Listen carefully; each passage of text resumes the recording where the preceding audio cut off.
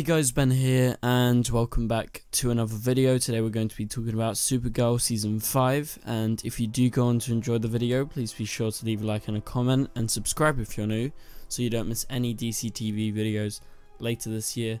So we're going to be talking about the synopsis for episode 18.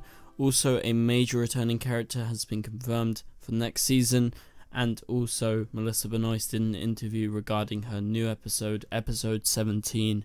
The episode to do with Lex. First off, we're going to be going over some of the things that Melissa said in this interview. This is with EW.com. So I'm just going to be picking out some important stuff that she says from the interview. So there's one bit, the first question asks about like her job like directing and how daunting it was essentially. And she goes on to talk about the story of the episode. And she says this: "So I couldn't believe how lucky I was that I got to be the teller of that particular story for our season, where we recap the entire season from Lex Luthor, John Cryer's eyes, and I was very excited to get to work with him closely in an actor-director relationship." So that's big.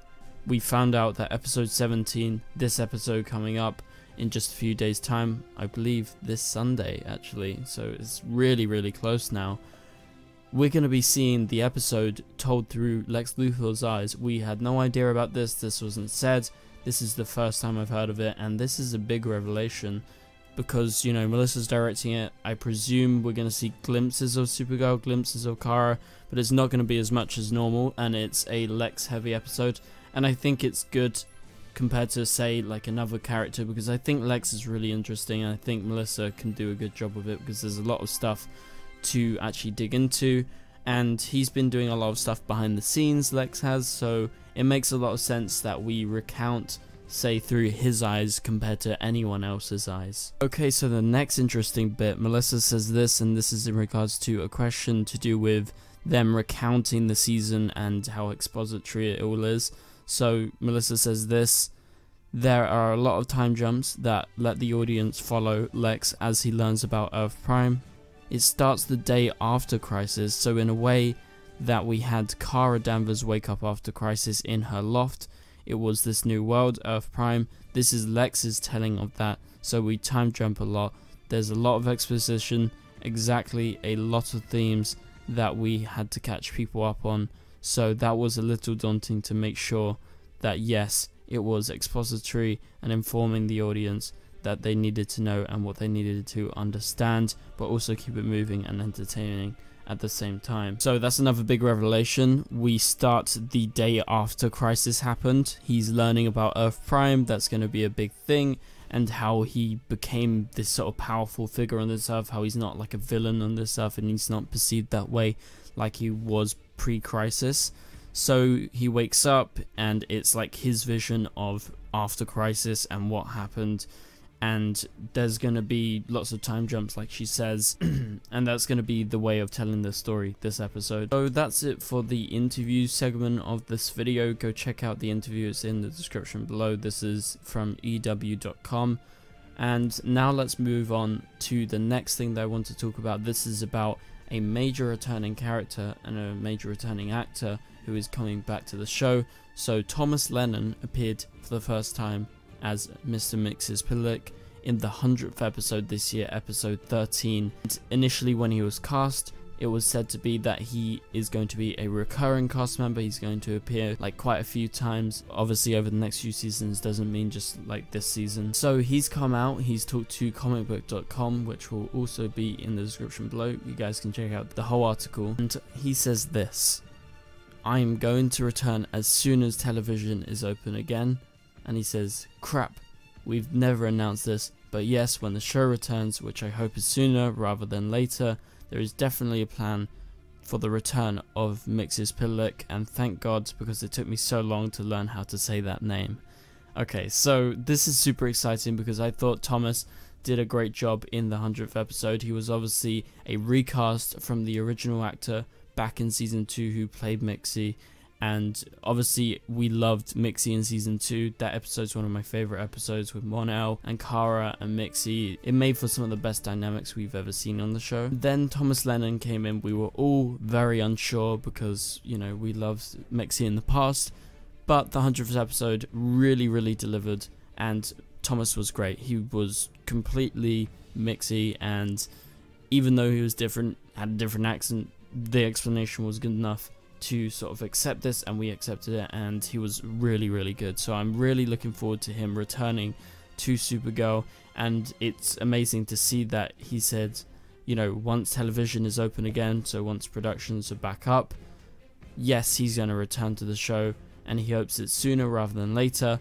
And he said that there is definitely a plan for the return of Mixie, because I think as of right now, they've probably started to write the episodes for season 6. Well, actually, definitely, because they plan to film at the end of April until June. So therefore, you can interpret that, yeah, they definitely had the screenplays written already, and they would have been able to film at least like 5 episodes or so. So I'm guessing they're about like, you know, maybe on like episode 7 right now.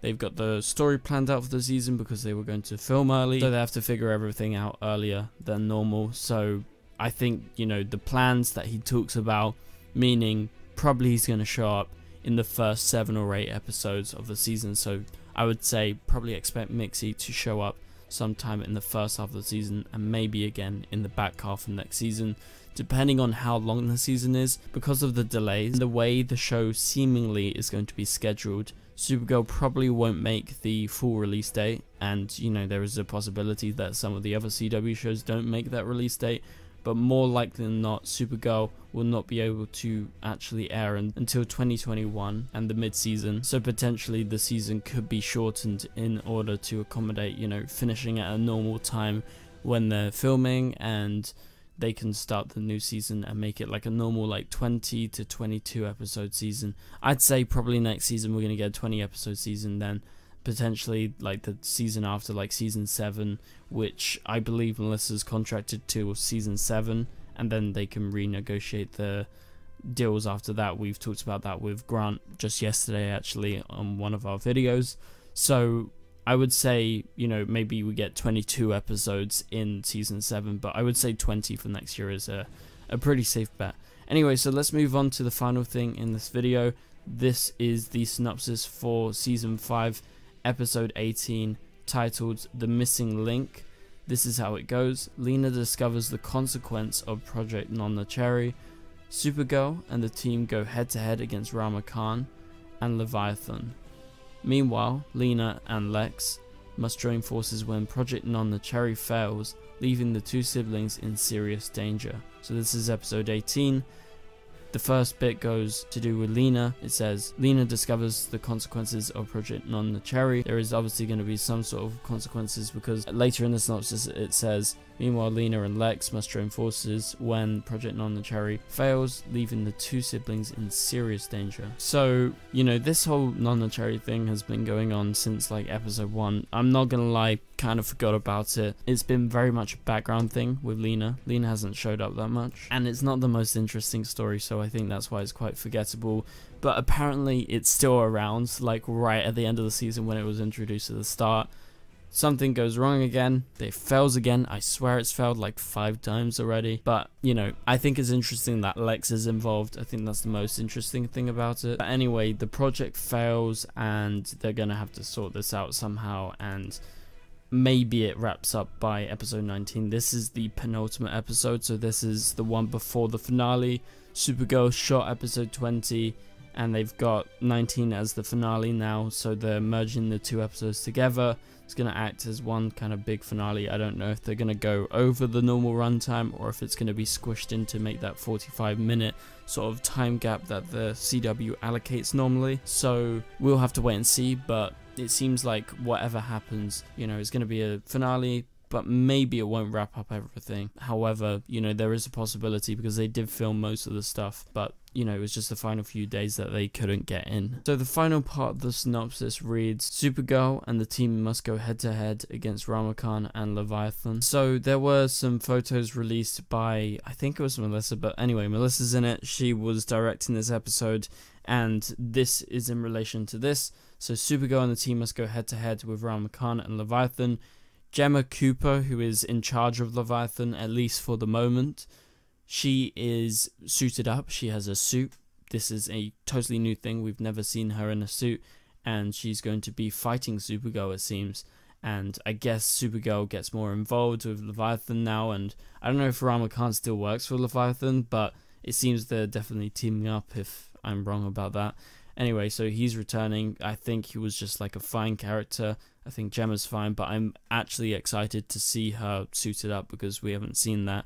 And I hope this acts as, like, you know, your first kind of big battle with the villains, you know, Leviathan and Supergirl going head to head as we head in towards this finale. And I hope the finale wraps this all up because, I don't know, Leviathan's good, but it's not that interesting, and I hope they really get a amazing villain like Rain again for next season. But anyway, guys, thank you guys so much for watching. Hopefully you enjoyed it. If you did, please be sure to leave a like and a comment, subscribe, and turn on notifications if you're new, and I'll catch you guys later.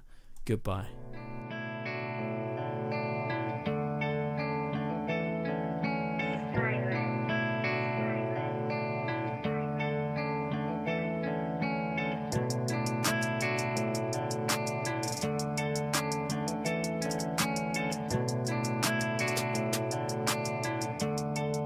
I see red.